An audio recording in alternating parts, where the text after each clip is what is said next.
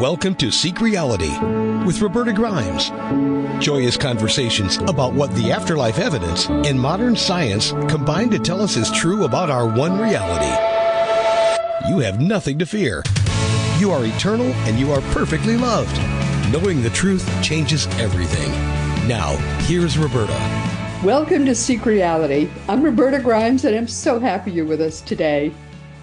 Today, our guest is a devoted scholar of spiritually transformative experiences, or STEs, that's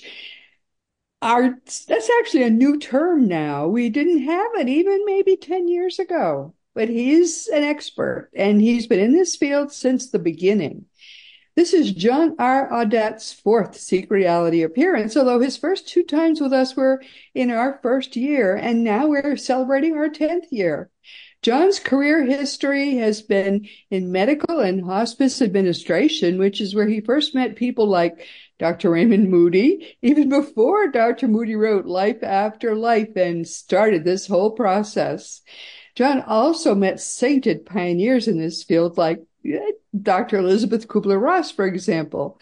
He's the principal founder as well of the International Association for Near-Death Studies, which is also called IANS. He's a native of South Florida, where he still resides, and his professional career has spanned over 3 decades of senior executive positions in hospice, hospital administration, physician practice management, as well as the performing arts and public broadcasting, so he kind of gets around. He originally earned a BA degree in history and sociology from Augusta College and an MS degree in sociology from Virginia Tech. More recently, John has contributed chapters about spiritually transformative experiences and non-local consciousness to several scholarly books, and he now serves as president and CEO of Eternia, which he co-founded with Dr. Eben Alexander and the late Dr. Edgar Mitchell. This is so wonderful. I love this story. The Apollo 14 astronaut who was the 6th man to walk on the moon. So talk about just absolutely spanning a wonderful time in history. John is a veteran with 3 years of active duty service in the U.S. Army during Vietnam, although he never made it there. And that's unlike my husband, who did make it to Vietnam, but he went as a pathologist. My husband spent his time in Vietnam tooling around Saigon in a chauffeur-driven Jeep. But I guess, does that count as service in Vietnam? I don't know. He talks about it as if it does. John R. Audette has written a book on spiritually transformative experiences, which I think is terrific. I urge you to read it. We can learn a lot from his book because he really was there and he really knows what he's writing about. His book is called Loved by the Light, True Stories of Divine Intervention and Providence, and it's now available on Amazon. We'll talk a little about his book today, but we're going to talk about the history of this whole amazing field, which has now become common knowledge, but even 10 years ago, 15 years ago, 20 years ago, and certainly 40 years ago, no one had heard of it. John, welcome. It's lovely. It's lovely to have you back here with us again. It's great to see you, Roberta. Thank you for having me back. You're looking younger every time I see you. Thank you, dear, so much. Doing the same great work. Well, but so are you. I love the things you're doing now. And I want to talk about the history because you were really instrumental in getting this all started. I mean, you met Raymond Moody. He was just discovering near-death experiences. What was that like? That is a great question, and it's an amazing story. I met Raymond in 1974, 50 years ago, almost to the day, actually. And I have to tell you that it was the ring of destiny when I met him. It was a defining moment of my life, bar none. And that the story didn't begin when I met Raymond. It actually began when I was 8 years old, 1960, yesterday, growing up in Fort Lauderdale. I was in the 3rd grade, and I had a best friend named Mike Waters. And he lived halfway to my house on the way uh, home from school. So I would often stop at his place and have enjoy the proverbial milk and cookies. And I loved his mom, Mrs. Waters. She was a delight. One day, I heard bad news that she had been taken to the hospital by ambulance. She had a heart attack. She nearly died. Um, about 3 weeks later, she had come home, and I don't know, sometime after that, Mike and I were walking home from school, and he seemed very dejected. And I asked, what's wrong? What's going on? He says, "It's my mom." "What's wrong with your mom? I thought she was better." "Yes, she's better. She didn't die, but she's just different. And I miss my old mom. I want my old mom back." And I said, "Oh, well, how is she different?" And his words, "Well, she's become a Jesus freak. All she talks about heaven, the angels, God, and Jesus. And she's just different." Well, I thought, wow, okay. I don't know what to make of this, but we stop at his house with the proverbial milk and cookies, and there she is, glowing like a spotlight. I mean, she was truly different. You could see the light coming from her eyes. Her face was aglow. She was lit up like a Christmas tree. Really amazing change. And of course, I'm just fascinated by the physical difference. And of course, when she sees me, she's happy to see me. It's the first time we seen each other since she had the heart attack. And she's just on about God and love and the angels and heaven and Jesus, and how she had left her body and she went off to heaven to enjoy this wonderful experience. And she just wants me to know that God loves me and Jesus loves me and all is well and nothing to fear. And so, of course, I went out and back with Mike to play, and I said, "Yeah, I know what you mean. I get it. I see what you're talking about." Well, that was my first interview with a near-death experiencer at age 8 in 1960. I didn't know what to make of it. The term hadn't been invented, but it stuck with me forever. Not at the forefront of my consciousness, but kind of, buried in the recesses of my psyche. Well, now I have to fast forward to the year 1968, and I'm going into my junior year. My best friend at the time was Jimmy Madonna. He had an older brother, 4 years older, Dominic Madonna, who had graduated Fort Lauderdale High School in 1967. And Dominic was drafted. I loved Dominic. He was like a big brother to me, taught me how to drive a car, how to fish, so on. And he was just a great guy. Had Frankie Avalon type looks. He was terrific. Anyway, he went off to join the Army per the draft call, got put into infantry, sent to Vietnam. And in August of 1969, we received the sad news that he was killed in Da Nang um, in a mortar attack. Oh, no. I wrote a tribute to him in the school paper, the high school paper. I was editor in 69, 70. And I never forgot um, the pain that I felt when I received the news. First time I'd ever experienced death. So when I graduated high school, June of 1970, I went right to the recruiter, the Army recruiter, downtown Fort Lauderdale. And this is all getting to how I met Raymond. And it really kind of evidences what I call cosmic choreography. This is, Oh, understood. yeah, Yeah. this is my life's purpose unfolding before my very eyes. This is, I suppose, the path that either I chose for myself or that God chose for me.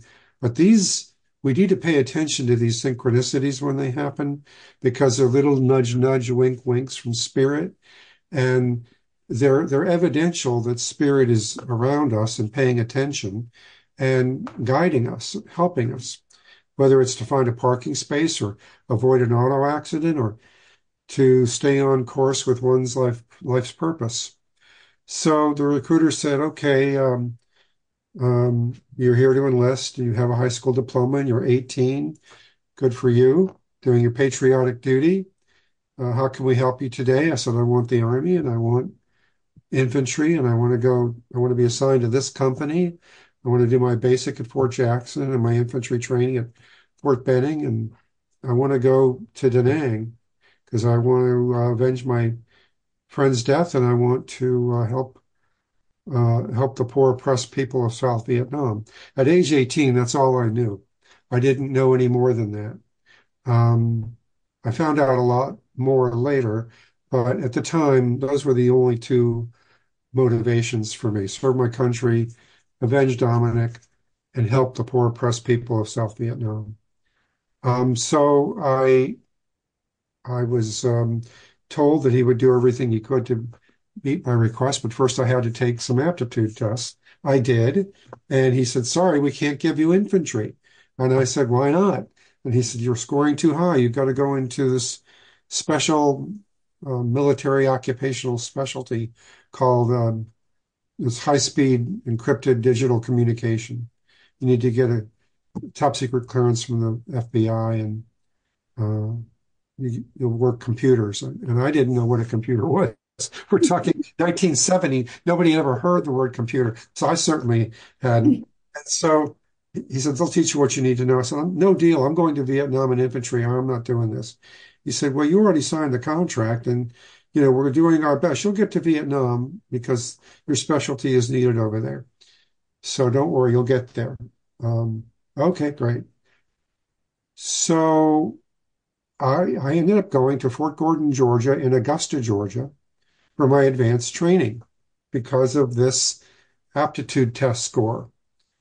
And as it turned out, that's where Raymond Moody was in Augusta, Georgia, enrolled at the Medical College of Georgia. So I think It was kismet. I graduated honor graduate by a fluke.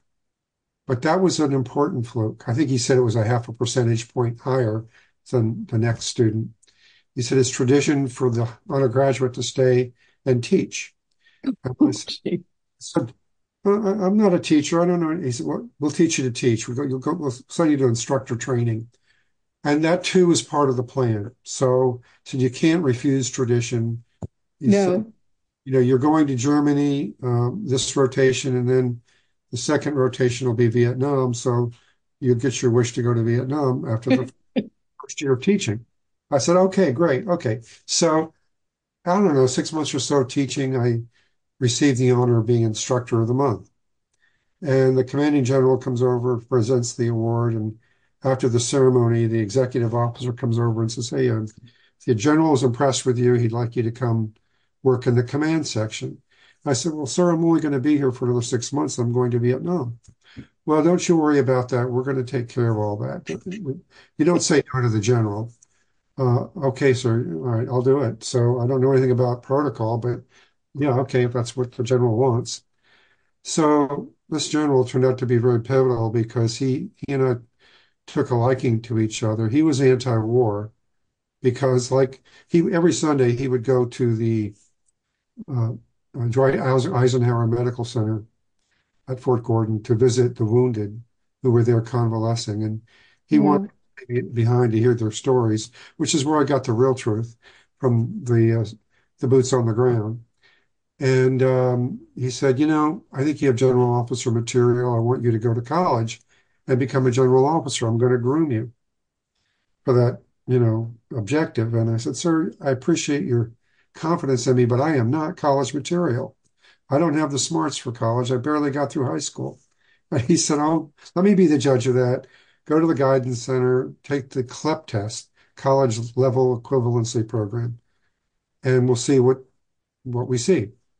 And I said, "Oh, sir, I really," he said, "Sergeant, that's an order. This is not a discussion, not a negotiation. It's an order." "Yes, sir." Okay. So I went, I took the CLEP test.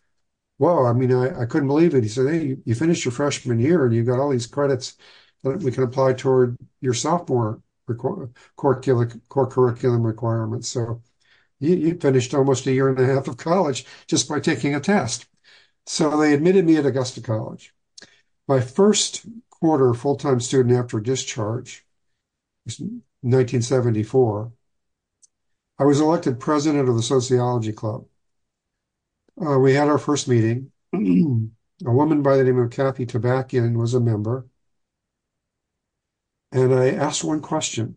We were supposed to bring interesting speakers to campus, and I asked if anyone knew of anyone who might want to speak. Kathy was the only one who raised her hand. Kathy is acknowledged in Life After Life. Um, and she said, my neighbor would be perfect, Dr. Raymond Moody. He's a student at the Medical College of Georgia. Now, this is nearby Augusta College. And I said, well, he's a doctor already? Oh, not an MD. He's getting his MD, but he's a PhD, philosophy from University of Virginia. So, well, what do you lecture about? Plato? That would be boring. Nobody's going to want to hear that. And she said, no, no, no. I'm helping him with this very interesting research concerning people who've died and left their bodies and gone to heaven to see God and Jesus, and they come back with these remarkable stories. And of course, then the memory from third grade bubbled up to the surface. Oh my God. I mean, that's when I heard the Ring of Destiny. And now, if I had not heard Mrs. Waters tell her story, I would have, as an agnostic, I probably would have dismissed all of that because I was not spiritual at that time in my life. I gave up the Catholic faith for Lent, and when I left home at age Yes, I understand the feeling. Yes. so, and I haven't been back since to organized religion. So I was not sure about the whole thing, the whole God question. So I was sort of an avowed agnostic, and I wanted truth, and I needed evidence and data to be convinced of truth. And I would change my beliefs if new data emerged that warranted a change. So I said, Kathy, when can I meet this man? She goes, well, let me talk to him and see if he's open to that, and I'll let you know. So I think it was the next afternoon. I was over to meet Dr. Moody late in the afternoon, and we just hit it off instantly. We were best friends from the start. And Raymond never, he's a very friendly, affable gentleman, and he's a great. He's so delightful. I mean, frankly, he's such a sweetheart. He's a little Buddha, and That's very, very good. Yes, he is. he's the greatest storyteller you'll ever want to meet. The Yeah. greatest humorist. He's got a very interesting sense of humor, and I'm a perfect straight man for him. So He would be. He would be exactly right. he used to love being around me for that reason. So anyway, I was helping him and meeting people who had these experiences. And I organized a talk, the first I think he gave on the subject. He had just coined the term near-death experience. He didn't write the book for about a year and a half later. It came out in the fall of 1975. Hmm. Great classic that started it all in motion. So, he was having phone chats with Elizabeth Kubler-Ross, and I started to research who she was, and she agreed to write the foreword, and she was speaking, uh, I think it was Kennesaw Community College outside of Atlanta, not too far away. And I offered to drive Raymond so he could meet her in person. And the three of us met for the first time at that venue, and it was a love fest. And I'm sure. they were comparing notes and agreeing with each other about the findings because she too was researching near-death experiences, and I felt like so privileged to be a fly on the wall there. And um, I must say that back when I gave Raymond the opportunity to speak at Augusta College, he was happy to do it, but he said, my research is still preliminary. And I said, well, just share what you think you know so far and just qualify it. Well, the Performing Arts Center was packed, and I organized a panel discussion of members of the clergy, other physicians, psychologists, sociologists, and so on to get a cross section of opinion. And the Performing Arts Center, I think it seated about 3,000 or 4,000 people. It was packed. It was standing room only. And when Raymond spoke, For the first time, to my knowledge, on near-death experiences, I got goosebumps all over. I mean, I got all I can describe, it was really like a download from spirit because I recognized the importance of these experiences, not just to transform the people who underwent the experiences, but who, uh, as they shared their stories, Raymond shared some of the things they had said, some of the insights they had shared, and I thought, oh my gosh, this can not only change human nature, this can change the nature of social, political, and economic systems. This can bring heaven to earth. So I got the whole picture from whole to part in this download from spirit, which is what led to the idea to form the association. So I was like an enthusiastic cheerleader for this idea, and I kept hounding Raymond to let me proceed with using his name because at this time other people were starting to write him, experiencers and researchers, people who wanted to do research. And he was like, I don't believe in organizations, John. I'm not much into that sort of thing. Yep. And great idea. You can do it if you want, but I don't want to be part of that. And I thought, Raymond, I can't do it without you. Nobody knows me. They know you. You're the MD, PhD. I'm a lowly master's degree. Nobody's going to pay attention to me. He said, well, but when we had this meeting with Elizabeth, I, at the right time, I got a little nudge from Spirit, and I said, "Hey, Elizabeth, what do you think about the idea of?" And Raymond was there, of course, of an association to bring together people who've had these experiences, so they can form a support system for one another, as well as researchers who want to study them. She said, "That's a great idea. I think you should do it." I said, "Well, would you be part of it?" She said, "Tell you what, you organize it, you get it off the ground, and I'll become a member of your board." And I thought that was delightful. So on the drive back from Atlanta, Raymond suddenly got on board, and he agreed to let me form the association. Um, and we held our first organizational meeting in Charlottesville. At that point, Raymond had moved to Charlottesville to do his residency in psychiatry. And we held our first meeting there in his home. And then I think we rented a room at a Holiday Inn, a big conference room.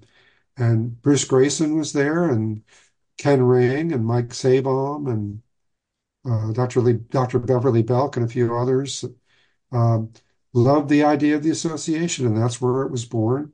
They all became co-founders, and that's what eventually became the International Association for Near-Death Studies. I organized it. I ran it for the first 4 or 5 years. I think it's first president, and then I threw the ball over to Ken, and we moved it to the University of Connecticut Stores, and he ran it from there, and that's how it all started. But I want everybody to pay attention to all the things that had to happen in order for me to meet Raymond. That cannot be coincidental. No, obviously. The mathematics of it are too impressive. So to me, I call it cosmic choreography. Those were dance steps choreographed by God. And I just was kind of like going with the flow. So to me, it's extremely important work, extremely important subject, especially at this time, critical time in human affairs. So that's a long-winded answer to your question about how I met Raymond.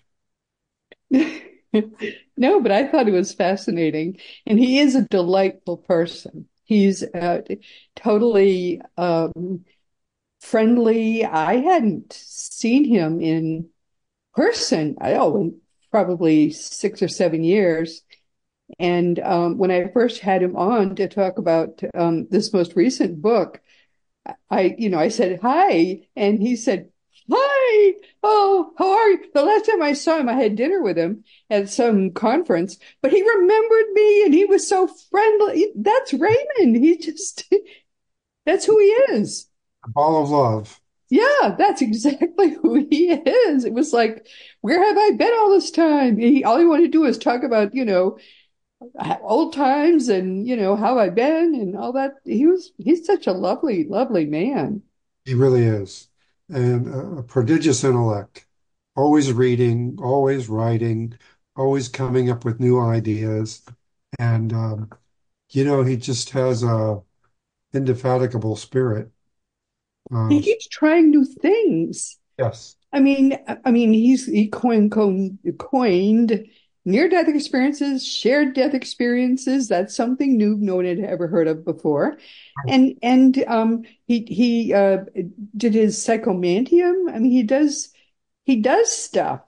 A yes, lot of people don't want to try these new things. He could have just rested on his near-death experiences laurels for the rest of his life, and nobody would have thought anything of it. But he keeps trying new ideas. exactly.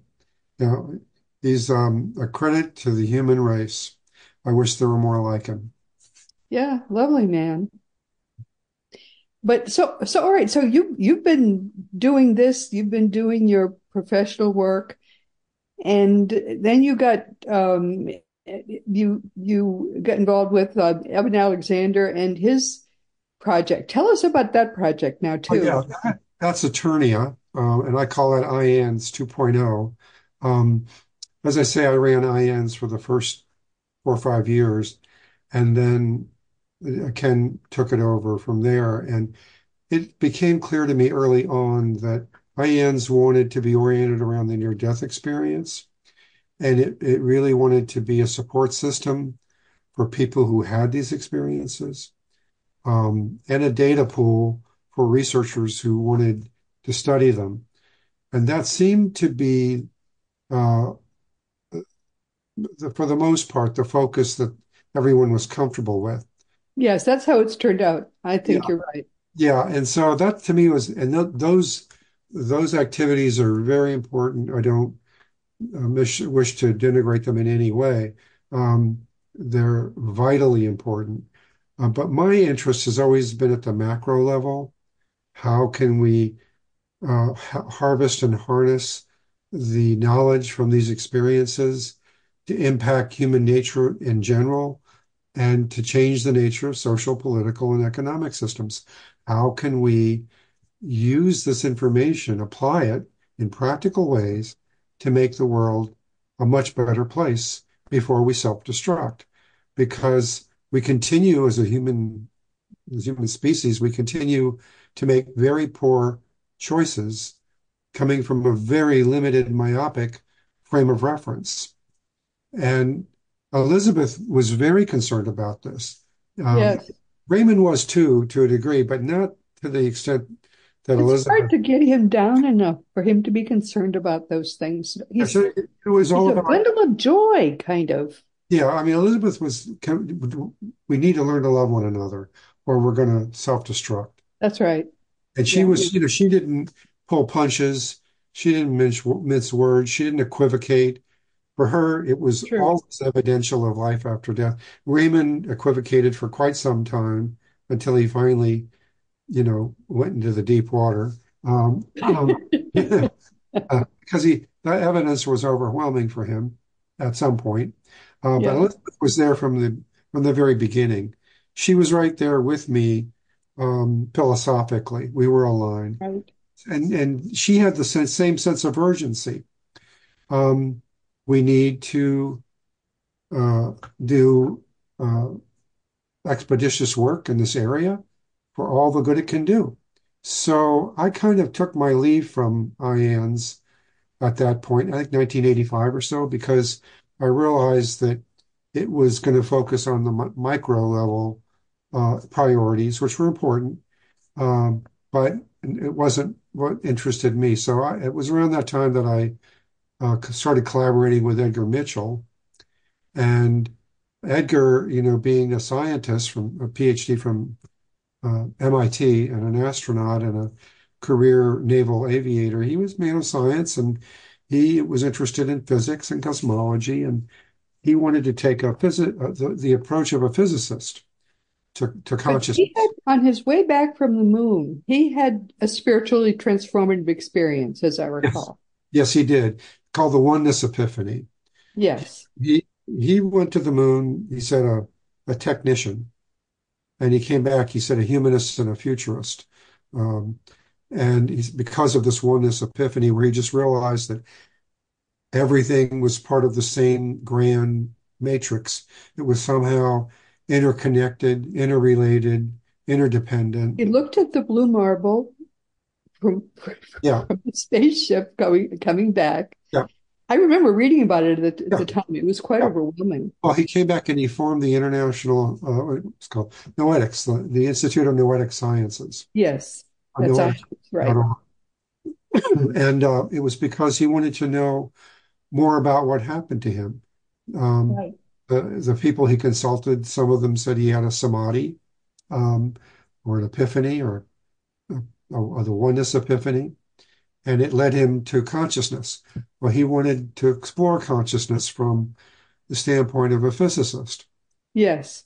And, how can we answer whether consciousness survives death if we can't define consciousness? To this day, science doesn't have an They, accepted, they they don't get it at all. You're right. right. So, because they're looking at it from the materialistic paradigm.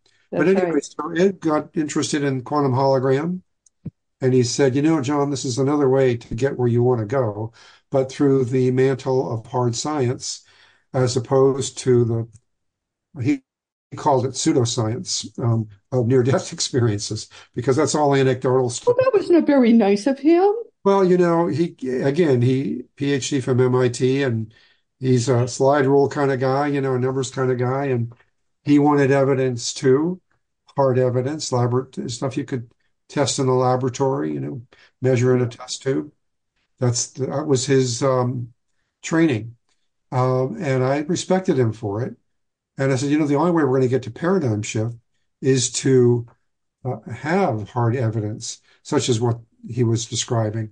Hmm. So I learned about the quantum hologram and about the quantum world, the world of quanta, and how it interfaces with consciousness through thought and intention, torsion Hmm. physics, the spin fields that impact particle behavior. And I got very excited about it because I thought, this is great because this certainly will get everybody to stand up and take notice. Um, and Nobody was interested in learning about the quantum hologram or quantum emission and absorption or quantum entanglement. So that didn't really go over very well. And in 2011, IANS invited me to come speak. They asked me to come speak every 10 years or so as one of the founders, to celebrate the anniversary. And Eben Alexander was in the audience, and Raymond and Bruce and I were up on stage and giving our recollections. And Evan came up to me afterward and introduced himself and said, "Hey, I'm trying to write a book. I'm a neurosurgeon. I've had an NDE, and I would like to get help with my book and getting it published." I said, "Well, sure. Will you come to my speech tomorrow? I'm going to talk about my experience." So I said, "Sure. I'm happy to do it." And he said, "I was a materialist at Harvard. I taught that when the body dies, so does consciousness, but I don't believe that anymore." So he said, "Tell me about you. How did you make this transition from being an agnostic to being a man of conviction? Uh, did you have an experience?" I said, "None of the kind you're describing, no. I have many others, which of course I write about in my book, including life-saving angel encounters. But I said, I've never been out of my body that I know of, and I've never traveled to the other side that I know of, like you have." And he said, "Well, I want to know all about IANS, how it started, and why you kind of took leave from it, and what you're doing with Edgar Mitchell." So I went through all of it with him, and he said, "We got to work together." He said, I came back for this purpose. So we formed Eternia at that point, which IANS 2.0. It was to embrace the things that were important to me at the macro level versus what IANS was focused on. I thought about trying to approach ions to work together, but I didn't think that they were I don't think the culture was ready to go where I wanted to go at that point. And maybe not even today. I don't know, but I'm not really that connected with it.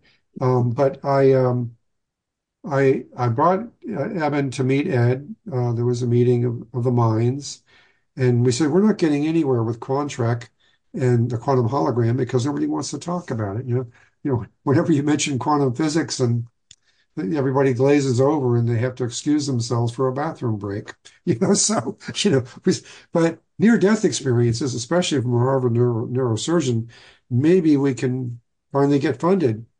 So we agreed to join forces, and Eternia became the metaphysical side, and Quantrek became the physics side of it. So different avenues of inquiry and different research designs, but nevertheless Yeah. equally valid and equally headed in the same direction. And I thought it was very exciting because you're approaching it, from two different directions, but they were flip sides of the same coin. So Edgar died in 2016. We never attracted the kind of funding we were hoping to receive for Quantrek. And at that point, we just kind of let it go and we just became Eternia and stayed focused on spiritually transformative experiences in general, uh, all phenomena that point to the question of what is consciousness and its disposition at the point of physical death. So that's what happened there. That's how that evolved. Well, you've certainly been at the center of all of this, which to me is a fascinating place to be. I mean, you've seen so much. You've been and I think your personality is very good for this because you've been around some big egos, big minds, big ideas, and you've just been very supportive of all these people. You were sort of the glue in many of these cases, I think. Well, thank you. And I'm humbled by your compliments. And this data, these data, this evidence has impacted me profoundly.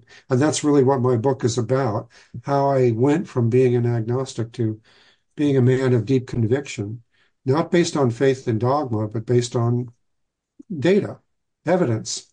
And I am constantly reminded from an evidential point of view that the spiritual realm is real, that Oh, yes. we're surrounded by eternity and infinity, that the angels are real, God is real.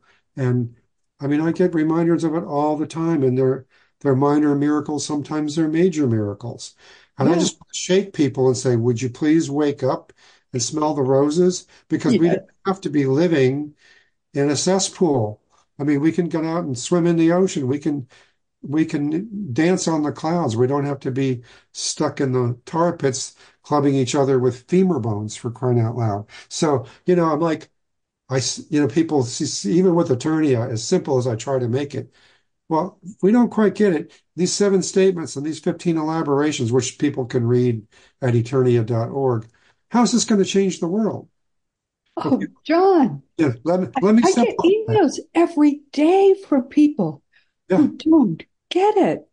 And I just want to shake them by their shoulders or their throat and say, my God, don't Well, you get it? Don't you you know, understand? you're absolutely right to feel that way, and I share those feelings.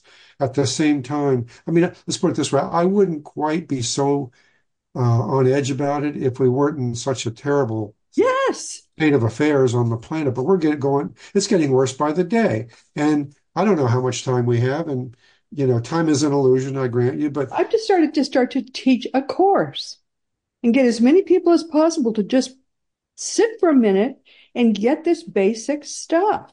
so let me tell you the story before we run out of time, because I know Yeah, time's go ahead. Go ahead. because this is another way, another piece of the puzzle, another piece of evidence about how God communicates. And just when you think you're getting frustrated and you're not making the impact you want to make, and nobody understands the big picture, and nobody wants to fund what you're doing because they don't understand it, even as simple as you try to make it. So David Lorimer, who heads up the um, Scientific and Medical Network of Europe, was celebrating his 50th anniversary this year, and he gave me the honor of being part of the celebration, a different speaker every week for a certain period of time in honor of being 50 years old. So I accepted. It was a great privilege. And he came back and he chose the date of February 14 for my talk. And I said, David, why did you choose that date? He said, I don't know, just random, at random. I said, did the Spirit guide you to choose that date? He said, not that I know of. I think it just seemed to work. Well, David, that's a very um, synchronistic choice because that's the first anniversary of my book. I published it a year ago, February 14. I published it as a love letter to God. And that's all I said. I said, do you mind if I do something on the theme of love since it's Valentine's Day? He said, no, go ahead, but send me a draft of what you propose to say. Because, we're talking hardcore scientists and medical doctors and throughout Europe. And I said, okay, great. So I said, let me tie it to Valentine's Day. I did not know where Valentine's Day came from. I just decided to research the history. And I found a man named Valentinus who lived in ancient Rome.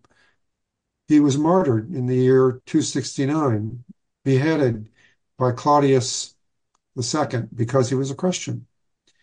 And he was a healer as well. That's how he got on the radar screen. How do you do these healings? I'm just a vessel for God's love. God's love, Jesus, the love of Jesus comes through me and heals the person I'm working on. And I can't say more than that. I don't understand it. It's just the grace of God. You sure Isn't that beautiful? you're not a sorcerer? You're not doing black magic or, booga booga. And, Valentinus is, I'm a Christian. It all comes through love of God, love of Christ. Well, we're not too fond of Christians.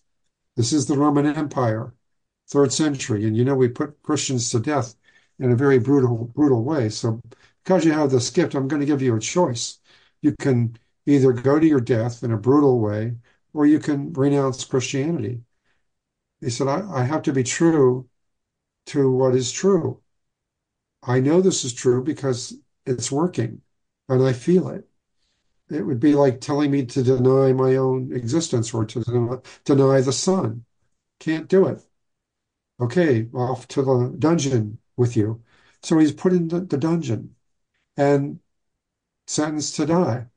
And the jailer, who had heard about his healing ability, had a blind daughter named Julia. And he said, Valentinus, would you do me a favor and try to heal my daughter? Julia, she's been blind since birth. And he said, I'll try. The healing part is up to God. I'm just a vessel. So he worked on her, and sure enough, her blindness was cured. And the jailer became a Christian along with his entire household. Seeing is believing.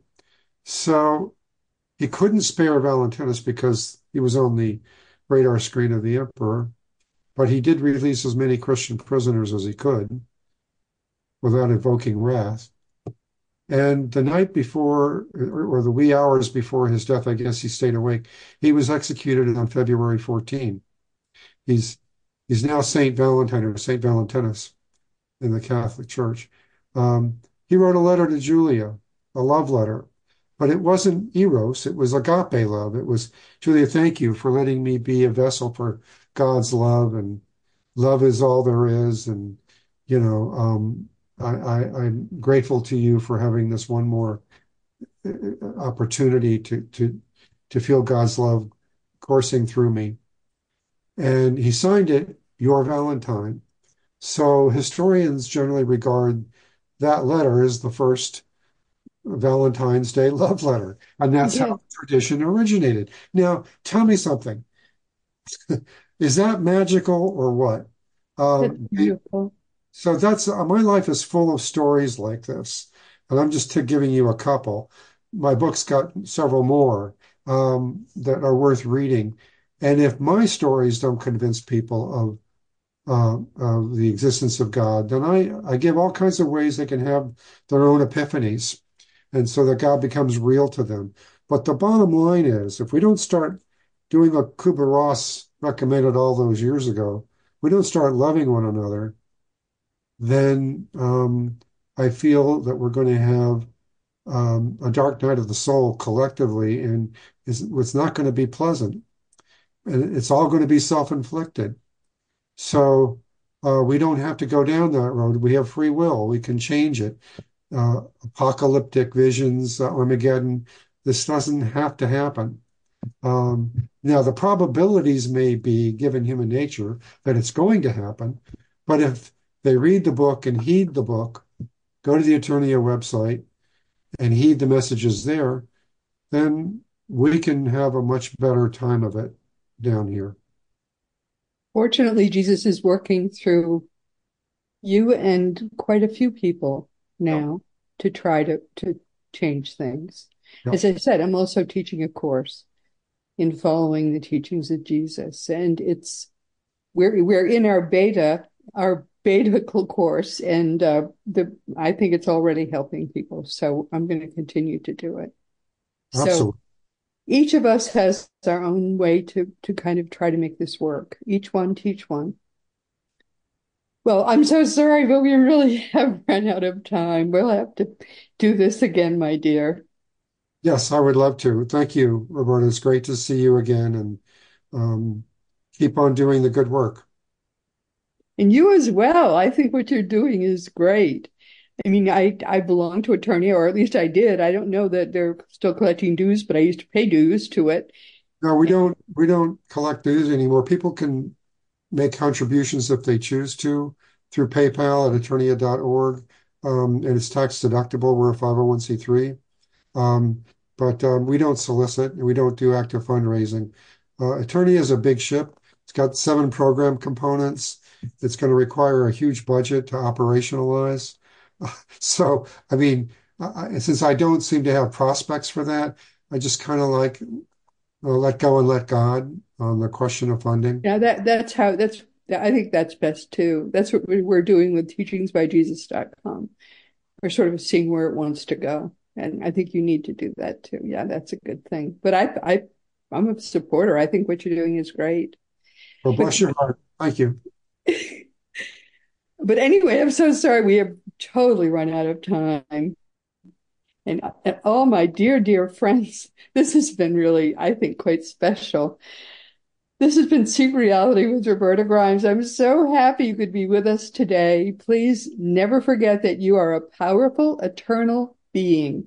You never began, you never will end. And when you get that, it changes everything in your life for the better. Next week, our guest will be Brandy Gilmore. Brandy's a researcher and a mind-body healing expert. She had an accident in 2003 and left her disabled and in pain, and the doctors couldn't help her, so she figured she'd better help herself.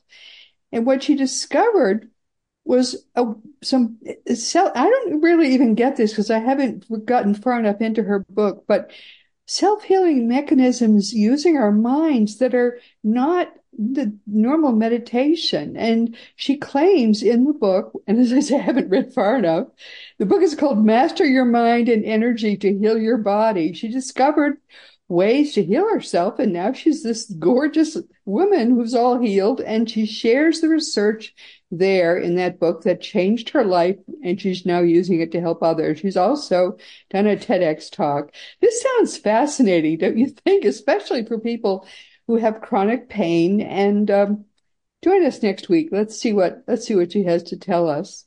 And this week, our guest has been John R. Audette, who was here for the 4th time. And I think his stories are fascinating because he has been in the spiritually transformative experiences field since its beginning. And as you can see, he's a wonderfully thoughtful man who has made wonderful friends and done wonderful things and he's working very hard now to kind of bring humankind back from the brink, which to me is what we all should be doing in our own special ways. His book is called Love by the Light, True Stories of Divine Intervention and Providence. And I think it's a wonderful book. I urge everyone to read it. So I hope you've enjoyed today. I certainly have. And now, of course, it's time once again to just mention that Seek Reality Online is your one-stop resource for all things afterlife. Just go to seekreality.com and start to learn for yourself that your own reality really is eternal. Our dear friend Craig Hogan, who works very hard to help people understand there, and the resources he has there are almost unbelievable. He works hard to help people understand that your life really is eternal. And teachingsbyjesus.com is your single resource for all the divine truths that Jesus taught. You can't get them from Christianity, frankly, which is not his religion. He didn't have anything to do with starting it. That was the Roman Emperor Constantine, and it happened 300 years after Jesus was risen. But now, as the religion kind of fades, Jesus has finally decided it's time for his truths. So if you start with something like teachingsbyjesus.com, or even just get yourself a red letter Bible and start reading the Gospels, you can finally meet Jesus where he lives. And that's about all we have time for. So this has been Seek Reality with Roberta Grimes. Please enjoy and make the most of this coming week in our one reality, always knowing, always certain that you are a powerful, eternal being, and knowing, never forgetting for a moment that you, most of all in this entire universe, you are perfectly, infinitely, and forever eternally loved. You've been listening to Seek Reality with Roberta Grimes. Roberta blogs and answers questions at robertagrimes.com. Join us every week as we explore what the afterlife evidence and modern science combine to tell us is true about the one reality we all share. Knowing the truth changes everything.